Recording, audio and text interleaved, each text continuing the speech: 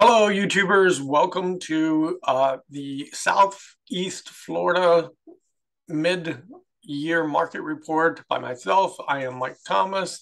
I am a broker associate here in Palm Beach County, and I'm going to go over what's going on in the marketplace right now. This is the latest numbers that we have for July. So if you take a look at your screen, you'll see July down here. And what I look at mostly is median sales price. 600,000 in July, which was the medium sales price number over last year, same time, July, of course, of last year. And we are up 21.2% in single family homes. Right here we go, single family houses in 2022 and 2021 comparison and what the changes were. Of course, we have townhouses and condominiums right below that. Those are our figures for there. And I'm just going to go over this very quickly. So $600,000 is the median sales price. So our home sales prices up? The answer is yes, 21.2%. That's a lot over last year this time. Townhouses, we have the same numbers. We have that are up. Median sales price 265,000, which is up 23.3% over last year. So that number is up as well.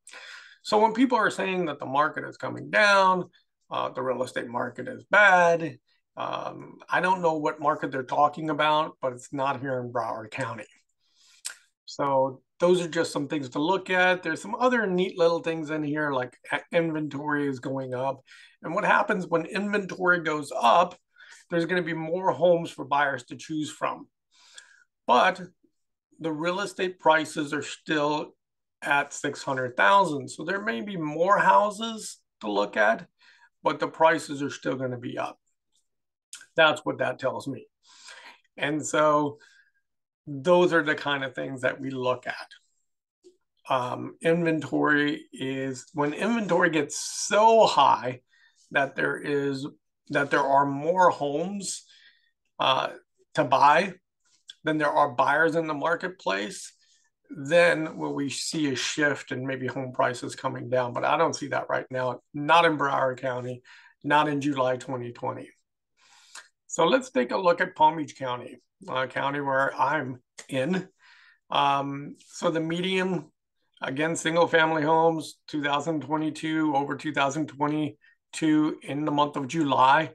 We're at single family homes. The median sales price is 600,000. Last year, this time, 500,000, up 20% over last year. What does that say? Home prices are up over last year. Townhouses and condominiums, same thing. Townhouses and condominiums were up from 290,770 to over last year, which was $233,000. So we're still up, even though inventory is going up over last year, but there weren't very many homes on the market last year at all because we were still wearing masks. We were still under COVID strict conditions.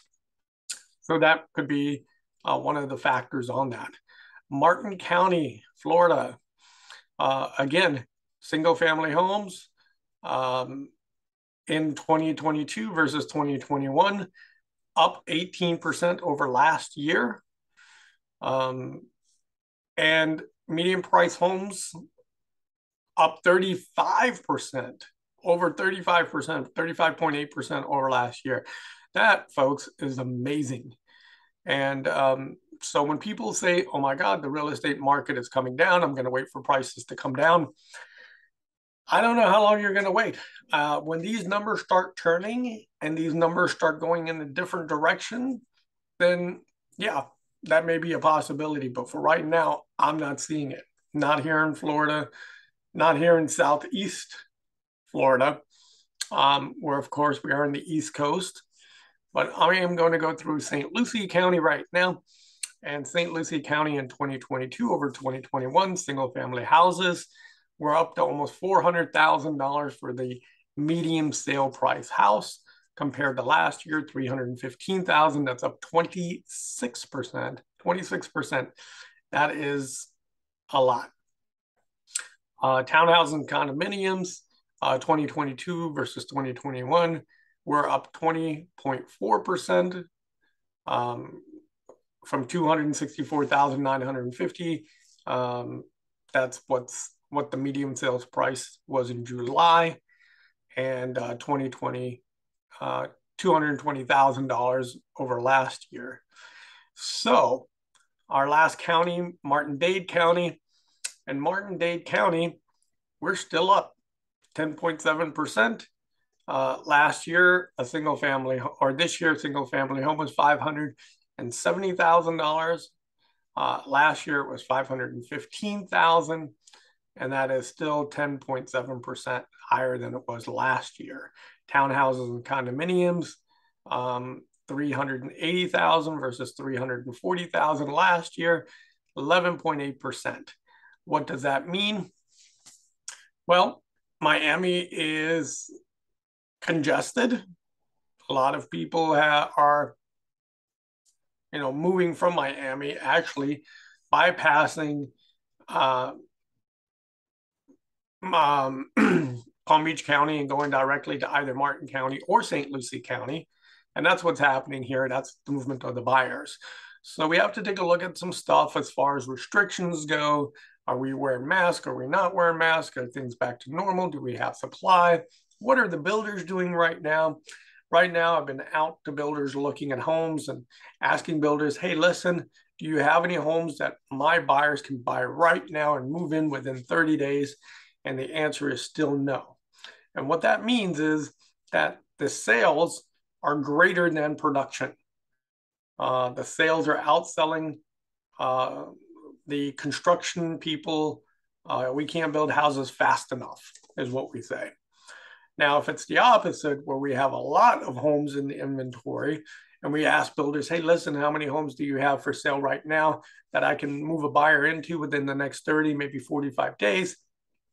And they give you a higher number, 10 houses, 15 houses, then we know that the market is slowing down. But currently, it is not slowing down here in Southeast Florida, and neither in Martin County, Palm Beach County, Broward County, Miami-Dade County, or Port St. Lucie County.